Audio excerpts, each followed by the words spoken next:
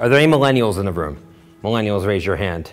Okay, cool. So today I'm going to be talking about you. Now, it used to be when I asked in the room who was a millennial and people raised their hand, they would think that they were super young, but actually the youngest millennial is 21 years old. So millennials are sort of aging out as a new disruptive generation, and they're being replaced by Gen Z. But that doesn't mean that businesses need to stop thinking about millennials or millennial tendencies. It's actually quite the opposite, because millennials are basically now going to be the next moms of the household, the next CFOs of the household, the next CEOs, the next CMOs, the people who are making big business decisions. So while they're not the young hipsters anymore that are coming in, they are the people from a B2B perspective that are incredibly important. And what we're going to be talking about today is how millennials are going to slay the hippo. Does anyone here know what a hippo is in terms of business? Okay, well, a couple people do. It's the highest paid person's opinion. Okay, and to me, the hippo is the biggest thing from allowing businesses to become data-driven. The last presentation, which I thought was great, talked about what to do if you work for a boss that kind of thinks they know everything, right? And they don't actually think about market research. And I think market research's biggest kind of competitor is actually assumptions in general. 95 to 97% of all decisions that are made in everyday business situation are actually made by hunches or gut instincts and actually have no data behind it. So one of the things we're working on in Suzy is having an easy, seamless, intuitive way to have data behind every decision-making process that's happening at a company to essentially eliminate the hippo. And the hippo is not obviously a good thing. I mean, the hippo is somebody who thinks they know everything. The hippo is the person that said social media is a fad, or boy bands will actually last forever, or Nickelback rocks, right? Why does the hippo think Nickelback rocks? Because his daughter says so. When I was running an ad agency for 20 years, I can't tell you how many times a senior business decision maker made a decision based upon something that their kids said to them. Right? No data behind it, spending millions of dollars behind a big concert sponsorship or some big integration because of something they heard their kids say.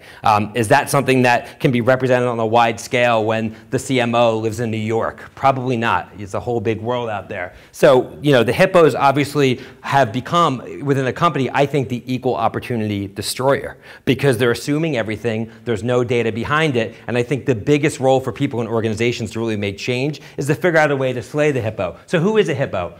Generally speaking, they are not a millennial, because millennials grew up having access to information, being able to validate any thought they have with real data. People who grew up before the millennial generation did not grow up with a phone in their hand. Their brains are wired differently, and they're obviously more predisposed to being a hippo. Somebody who's stuck in their ways, not listening to consumers, shrugging off new competitors, or just focusing on legacy models. And as Mark Twain once said, it's not what you know that gets you into trouble, it's what you know for sure that just ain't so. And there's many things that business decision makers think they know that just isn't the case anymore. This was an interesting study where, you know, we asked business executives, what's the biggest drivers of decision making that's happening at companies, and management judgment was at the top of it, which to me is just so shocking in a day and age where information is so readily apparent and you can access what consumers are thinking at any day, time of day. Here's some examples of hippos, and this isn't to say, you know, the CEO or CMO of Anheuser-Busch, hopefully not in the room, is a hippo, but decisions are made a lot, and even, you know, you look at the quote here, craft beer took us by surprise. I'm a terrified dinosaur. You know, so this is the president of Anheuser-Busch essentially admitting that he didn't actually look at the data and made decisions based upon a legacy world. And Anheuser-Busch, as a result, kind of was late to the game in craft beer. And look what happened. These are some of my personal favorites. This is outside on a Bud Light beer bottle. It said, the perfect BO for removing no from your vocabulary for the night. So this actually made it on a bottle in this day and age, believe it or not. Obviously, it got pulled off, but if the voice of the consumer, not the voice of some ad agency or somebody who wasn't testing at that point when this label was being created, obviously that wouldn't have gotten out. Bloomingdale's, spike your best friend's eggnog when they're not looking.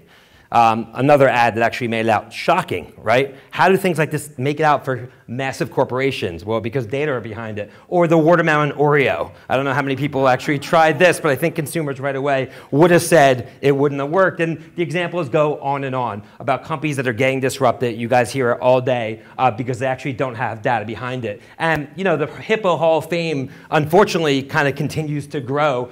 There's obviously Thomas Watson who said, I think there's a world market for maybe 5 computers. Thomas Watson, of course, the president of IBM, or Steve Ballmer, former CEO of Microsoft, saying Google's not a real company, it's a house of cards. Or the Blockbuster CEO saying neither Redbox nor Netflix are even on the radar screen in terms of competition in 2008. Or Ken Olsen saying there's no reason anyone would ever want a computer in their home. Now, if you ask consumers at this point, I would beg to differ that they would actually say this because the desire was there, and these decisions usually are made in vacuums.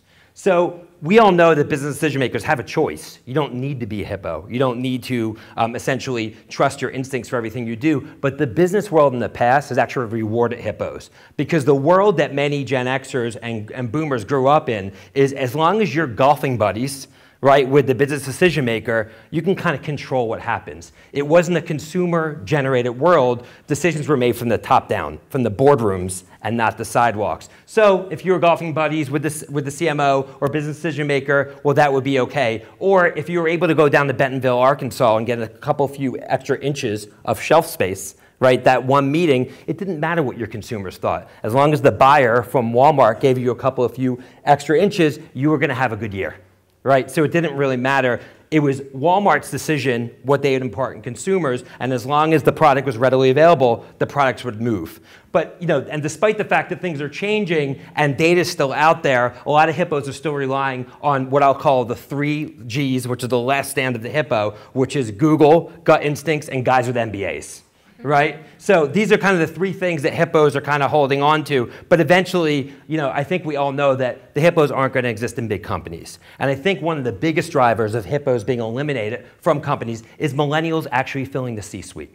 Because I think once millennials fill in the C-suite, they're going to walk into a company and say, why do you still have those holes on the side of your printer paper? Why do you have a blinking 12 on your VCR in your conference room? And why do you have a VCR in your conference room? And really kind of try to drive that change, because decisions in the future, as I mentioned earlier, are not going to be made from the boardroom. They're going to be made from the sidewalks, because consumers are the ones that are disrupting companies. And as the companies that are putting consumers first are the ones that are disrupting the companies that aren't putting consumers first.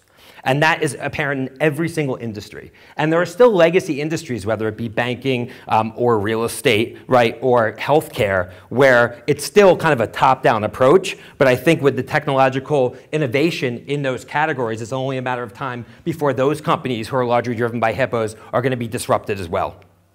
As we all know, the pace of disruption has increased exponentially over years. So what you're going to see is disruption happen faster and faster and faster, which is why the average age of a company on the Fortune 500, while it was over 60 years old back in 1960, is now down to 15 years old, and by 2030 is projected to be only 10 years old, which means that the companies that we look at as the tried and true bedrocks of American corporations are no longer going to be around. Right? And that creates, obviously, massive opportunities. And again, it creates massive opportunities for companies that are putting the consumer at the center.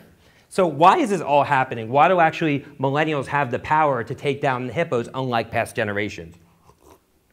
Well, there's a lot of traits with this millennial generation, besides the fact that they grew up with the internet in the household, that makes them different than any other consumer segment. First and foremost, it's about their version of the American dream.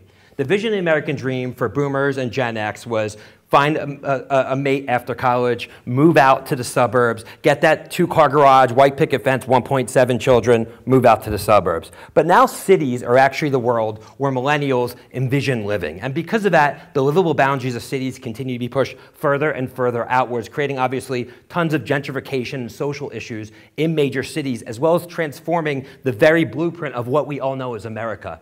This is from Richard Florida, who wrote an incredible book called The Creative Class, which talks about how the creative class in America is actually transforming the American landscape. This is New York City, and as you see, the purple, the purple shades are people who are part of the creative class, right? The tan shades are people who are part of the service class, and the light blue are part of the working class. You don't see a lot of light blue. This is Manhattan, and this is New York, the biggest city in America. What's happening to the inner city blue-collar worker? They're obviously being pushed out, and what that tells you are millennials are staying in cities. Since millennials are staying in cities, they don't really find needs to buy cars anymore. I saw earlier today, Uber's going public at a market cap of $120 billion, which makes them worth more than Ford, General Motors, and Chrysler combined, right?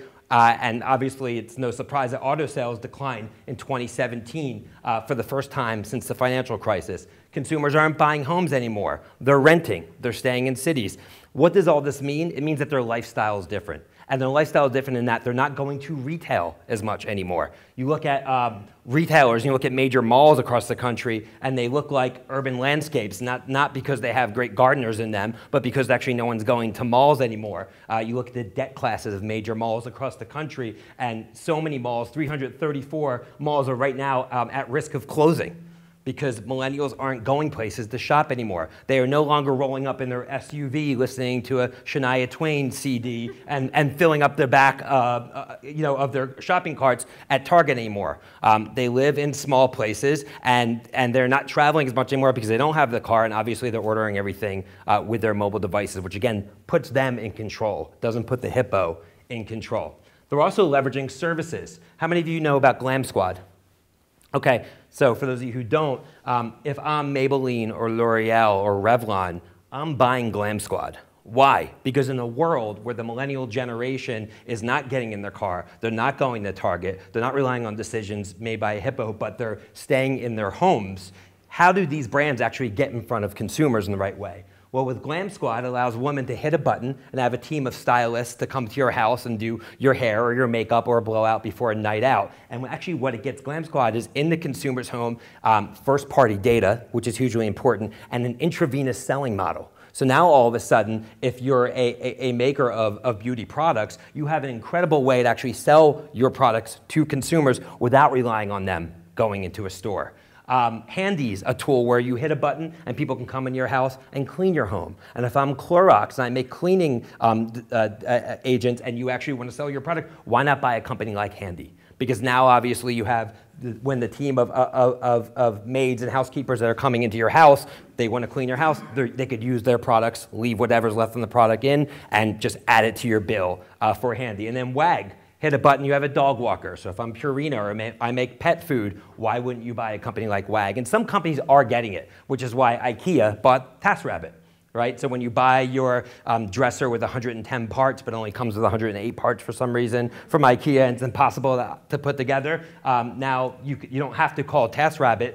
TaskRabbit's part of IKEA. You hit a button, somebody comes to your house and actually makes your dresser for you. But with TaskRabbit, what they're giving IKEA is an ongoing source of consumer contact, more first-party data with them. So these companies are saying, we know that the consumer's in control, and the only way that we can actually add value and continue to sell to consumers is by getting first-party data, right? It's no longer based upon me hoping they're going to see my extra shelf space at a major retailer. Collaborative consumption is also changing kind of the power struggle with consumers. Who in here has heard of Rent the Runway? Right, Rent the Runway is another great example. Instead of me buying that expensive, beautiful, flowery dress for $1,000 to wear a night out, right, I can spend $75 for it and have that same dress, different types, 12 times over. And spend the money that I save on not buying the dress on experiences, which is a whole core in terms of the value system of the millennial generation. But again, it's putting them in control, and it's no longer predicated on them walking into Bloomingdale's and actually seeing the product. They're going direct to consumer, they're having the consumer's data, and it's really putting them in control. Obviously, we know Amazon is really the big disruptor when it comes to commerce. And Amazon is really what the hippo fears most, because in a world where the hippo's in control, they can buy TV time. Go back to the 1950s when the family would gather around the TV and watch the Ed Sullivan Show, right? Everybody was watching one show. And when they were watching one show, whoever had the biggest checkbook could gain all the mind share. And it didn't matter what was best for consumers. Consumers didn't have a choice, right? It was the CEO and the CMO and the executives of big companies that were driving it downwards. And now it's the complete opposite. Right now, if you're a consumer, you have thousands and tens of thousands, in some cases, hundreds of thousands or millions of choices of what brands that you're going to choose for every single product out there. And for companies now that are making decisions in a vacuum without really understanding what consumers want, how are they ever going to survive? Because the barrier to entry is no longer you need a huge checkbook. The barrier to entry is you need a good supplier in China, and you put up a Shopify site and you're in business and you're actually competing against the biggest manufacturers out there. So opportunities become democratized on the supplier side, and again, it's become democratized on the consumer side. And Amazon's impact is obviously mind-blowing. This is the doorman of many luxury buildings in major cities across America. Unfortunately, it also looks like my apartment when I come home in some days. But what Amazon is doing to capture the share of spend for consumers is off the charts. Last year, in 2017, the average spend in Amazon across the year for Prime members was $1,500. They're going to get that number up to $3,000, $4,000, $5,000 a year. How? One way is predictive shopping. They're going to see through data from the consumer, this woman has a baby, she's buying Huggies. You buy Huggies for more than 1 month, they're gonna have pattern recognition and start sending the Huggies to you before you even order it. Predictive shopping. They just bought a company called Ring, which is a smart doorbell company, where you ring the doorbell and it turns on a video that streams to your phone. Well, through that, they're gonna allow you to opt in to actually unlock your door for you, so the delivery person can just drop it in your house without you even being there. So they're trying to make it as easy as possible in a consumer-centric way to allow consumers to buy from Amazon. And when I look at all the companies on this list, when I look at major CPGs, I really worry about their longevity. I worry about their longevity in a world where there's very little barrier to entry to compete. I worry about their longevity when brand equity in low-involvement categories doesn't mean as much anymore. And I worry about the longevity in the world where retail is becoming democratized through platforms like Amazon. And now, instead of you just needing extra shelf space, and it's funny, I talk to a lot of CPGs, and they say, why don't you go direct? Why don't you sell your product direct? And what they all say to me is, well, we don't want to piss off Walmart, right? But look what Walmart's doing to them, right, through private label. What is Walmart doing to Coppertone right now? They're giving them better eye-level shelf space with cheaper products, saying it doesn't matter what the Coppertone brand says, we're just as good and we can save you $2. And for a lot of areas of America, that means a lot right now. So, the brand equity for, Walmart knows the brand equity of Coppertone and other low involvement categories, whether it be toothpaste or deodorant or shampoo, is not what it used to be. In fact, if you look at the most valuable brands of 2017, you don't see Hershey's, you don't see Nike, you don't see Ford Motors, you don't see the brands that were tried and true American brands. What you see is utilitarian brands here. You see Google that allows you to access information. You see Apple that allows you to connect to the ones you love. Amazon allows you to buy easier. Over and over and over again, almost every brand here is a utility brand. It's not just because they're a tech company. It's because they're not selling consumers on a brand promise like we grew up in the 80s, where it's just, if you wear Air Jordans, you're going to be a better basketball player. Because I tried it and it didn't work. Okay, and my NBA career was over. But in the 90s and the late 80s, this would look obviously a lot different, because the power of these brands don't matter as much anymore. In fact, there's a company called Brandless that just raised $50 million that's betting their entire business on it. What Brandless is doing is they're saying, we're going to create the best possible products. We're going to sell them all for $3 each. There's going to be no brand on it, but we're going to tell you exactly what the ingredients are, and we know what consumers really care about. And we think consumers are going to buy our maple syrup for $3, which is better quality ingredients, over the Aunt Jemima maple syrup for $3, even though that brand has been around for 20, 40, 50 years. And they're going across category. I got into an argument with now the CMO of Facebook, a good friend of mine, Antonio Lucio, who he believes that Brandless is a brand. I actually don't believe they're a brand. I think that Brandless is actually a platform that's actually democratizing what it means to be a brand, almost stripping what a brand means. Because consumers, again, don't care about the brand story, they care about the utility, which is why a luggage company like Away can really take down companies like Tumi and Samsonite and other luggage brands, simply by just having the utility of having an iPhone charger built into the piece of luggage. So they're betting on utility. They're not betting on the brand promise. They're figuring out, how do we actually give consumers what they really want? And the insight they had was quite simple. Travelers always have dead cell phone batteries. Let's actually fix that. So what do CPGs do? And companies that are in these low involvement categories? Well, I have a couple of theories. Obviously, one thing we brought up was they should buy companies like Glam Squad, right? Because that gets them into a home. So actually launching services are huge. Another thought I have is that they should get into the hardware business.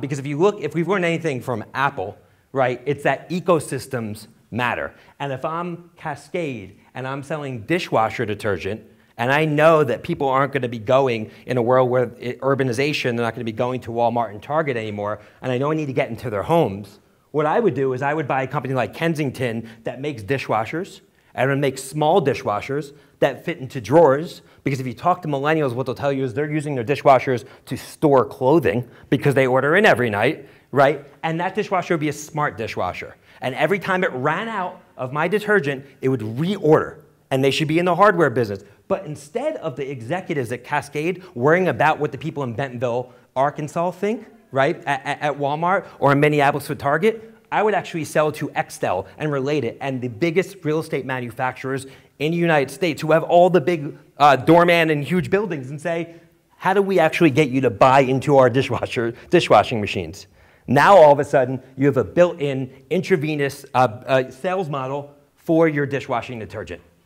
Game over, right? So that to me is true innovation. And those are the things that you can learn when you have your ear to the ground and you listen to consumers and you're not actually have legacy thinking driving your discussion. The last point that I think really illustrates what's happening with branding is what you see happening in voice right now. Obviously, voice is in really early days, but if you have an Amazon Alexa in your house, and if you don't, the one piece of advice I have for everyone in this room is order a $50 Amazon Alexa Dot for when you get back from this conference and just play around with it, because if you're in business and marketing, you need to see what this device actually does. But if you do have one and you try to order batteries from Alexa and you say, Alexa, send me Duracell batteries, what Alexa will say is, I will sell you Amazon Basics batteries. And you say, no, I want Duracell batteries, Alexa. And Alexa will say, I will send you Amazon Basics batteries. Because what Amazon is betting is that the ease and ubiquity